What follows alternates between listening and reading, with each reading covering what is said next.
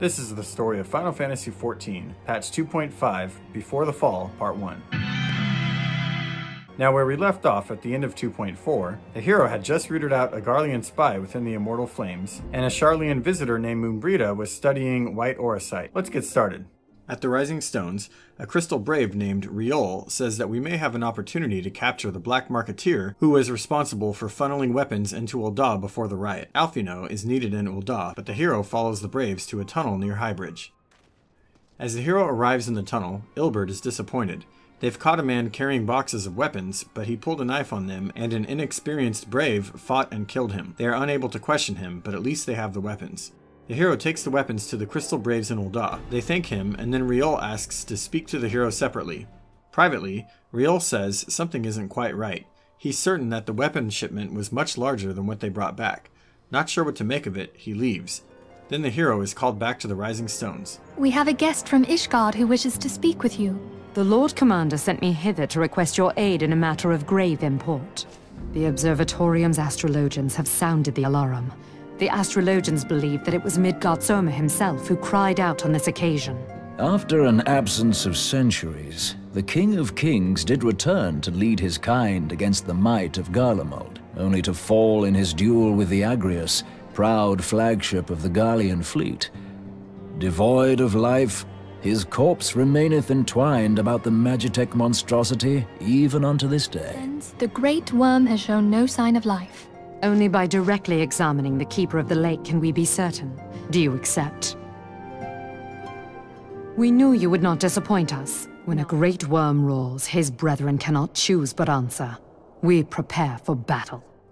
Venfilia explains to the hero that what is called the Keeper of the Lake is actually the site of the wreckage of the Agrius and the corpse of Midgardsormr. The Agrius was the greatest imperial vessel, and the dragon destroyed it 15 years ago. This was during a battle where Gaius von Baelsar tried to capture Mordona, the land where Revenant's Toll is, but Midgardsormr's intervention stopped him. As the dragon took the vessel down, the explosion killed him.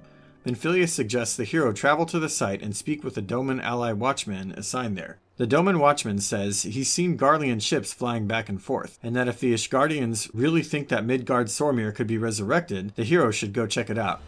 The hero begins to climb the wreckage known as the Keeper of the Lake. As he approaches the top, he gazes upon the face of Midgardsormr. Who treadeth now upon my bones?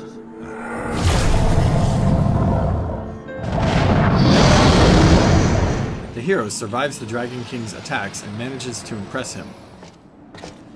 By her gifts hast thou earned a moment's reprieve. Speak, mortal, and I shall listen.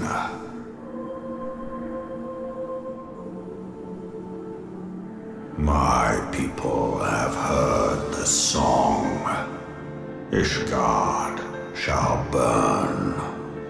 We do not forgive. Thy reprieve is at an end.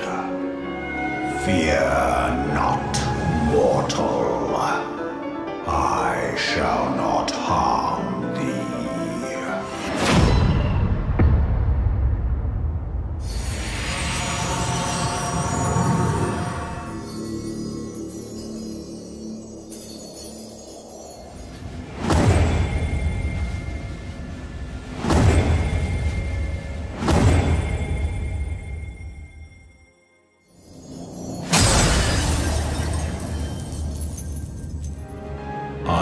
Did but strip thee of thy mistress's feeble blessing.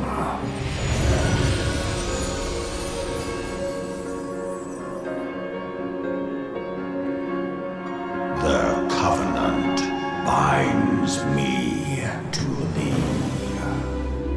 I shall watch, listen, and wait. The dragon song heraldeth our beginning and an end. The hero returns to the Rising Stones and speaks with fellow Scions. They are amazed that Midgardsormr was never dead, he's simply been lying dormant for 15 years. Alphinaud is concerned about him saying Ishgard shall burn. He says Sir Aymeric must know right away, but he will have to take caution because others have been executed for heresy for claiming to have heard dragons' voices. As Alphinaud leaves to update Lucia, the hero tells Minfilia that the dragon stripped him of the Blessing of Light. She is shocked, but explains that Midgardsormr is as old as the star, and she's happy that the hero is unharmed. As Minfilia leaves, a miniature Midgardsormr appears, asks the hero if he's a pawn, then vanishes.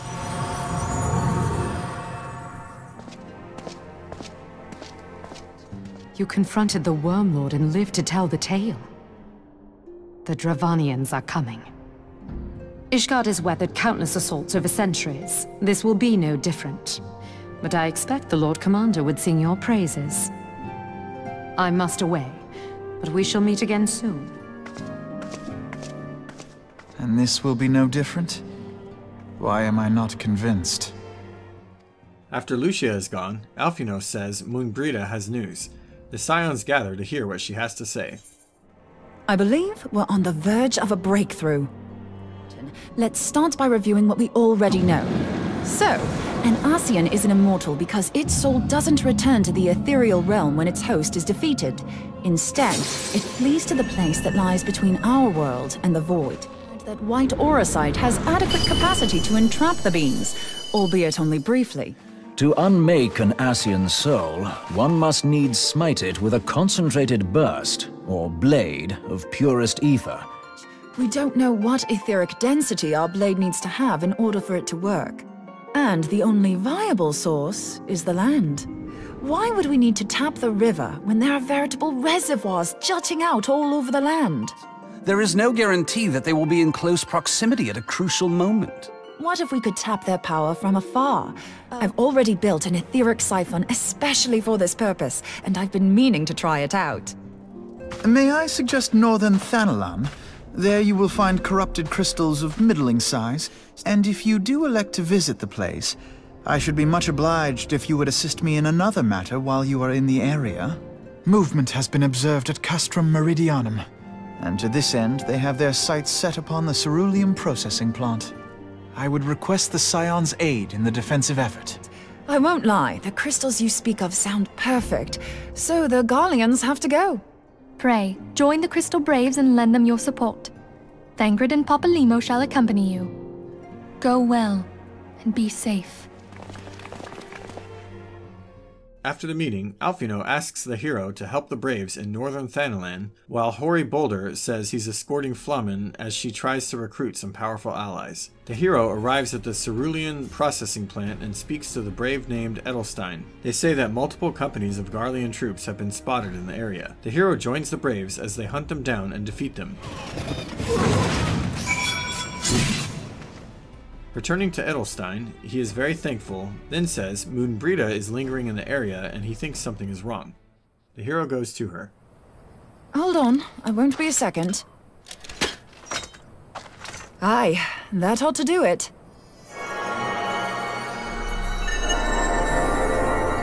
So far, so good. The siphon works, I'm happy to say, which just leaves the small matter of forging our blade. He senses me. I see you are an Archon of Charlean, meddler. But I don't much like your tone. Let me direct my words to one who understands them. We meet at last, warrior of light. I am Nabriales. But what's this? I do not sense the blessing of light. Now is the time to claim the staff, and take my place at Lord Zodiac's right hand. Oh, gods. He means Tupsimati, Master Louis Soir's staff. Minfilia's in danger. We have to get back to the Rising Stones. The hero immediately goes to the Rising Stones. You too! What now, warrior of light? Ah, but that name is no longer fitting. What do you mean? The blessing of light kept you and your fellow meddlers safe. It was that which prevented my kind from entering your domain, though it had no power over the likes of Elidibus and La Habrea. Being of this world, they could come and go as they please. I shall take that staff and bring about the next rejoining. Rejoining? Then it was your doing. The Isle of Val, the scholars, all of it.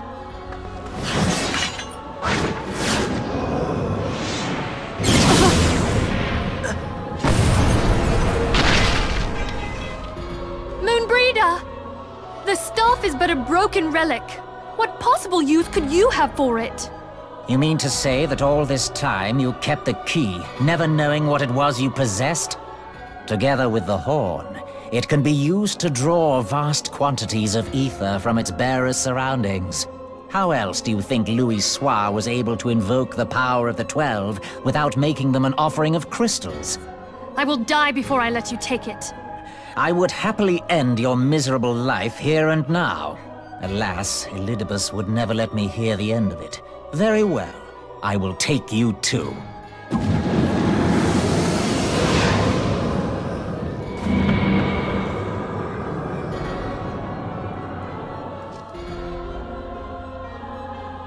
After them! Quickly! Before the rift closes! The hero enters the rift, henceforth known as the Crystallis, to save Minfilia.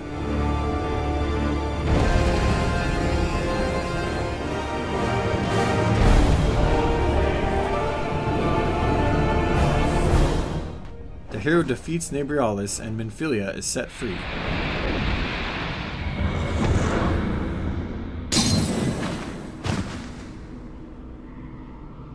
You're safe.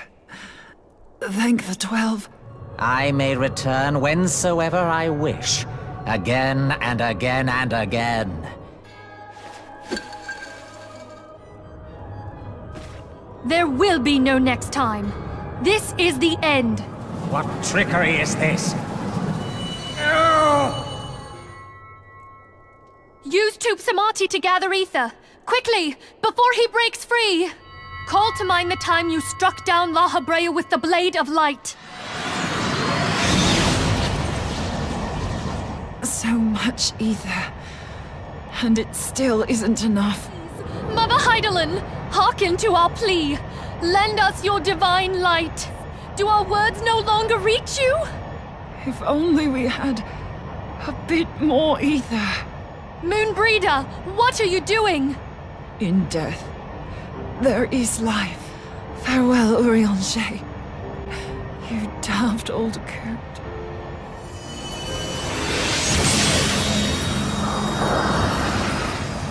I am immortal!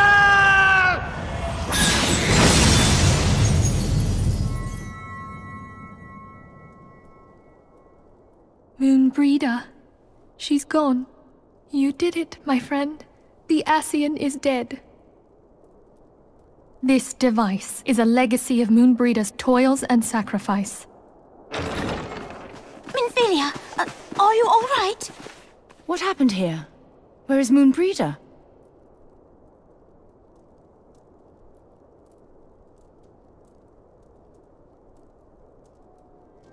I have no words. Does Urianger know? There is something I must tell you. I heard all, my lady. Moenbryda hath fulfilled her destiny, hath she not? Long ago, far across the seas in the Charlean motherland, Moenbryda and I did study under the sage tutelage of Master Louis Soir. Through his noble sacrifice was the realm spared its doom. Yet this great soul, whom all should rightly have honored, was branded a pariah in his own land. The slanders that were heaped upon him after his passing served only to inflame the turmoil within her. She may now find the peace which hath for so long eluded her. How I shall miss thee. Her sacrifice must not be in vain. Let us continue her work on the Blade of Aether and see it to completion. My lady, I would mourn Moenbryda in mine own way. Take all the time you require. Minfilia fears for Urianger and how he must be grieving. She says they will hold a ceremony for Moenbryda. Forgive me, Moenbryda. Had I been quicker, or wiser, but I was not, and you paid the price.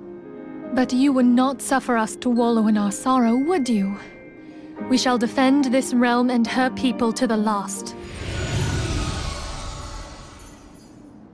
Life for death, a fair exchange. Other bargains will be struck. Back at the Rising Stones, Minfilia grieves the loss of Moenbryda and speaks of maintaining her resolve for the challenges ahead. And patch 2.5 ends there. If you want to see what happens next, check out my next video on patch 2.55. Until next time.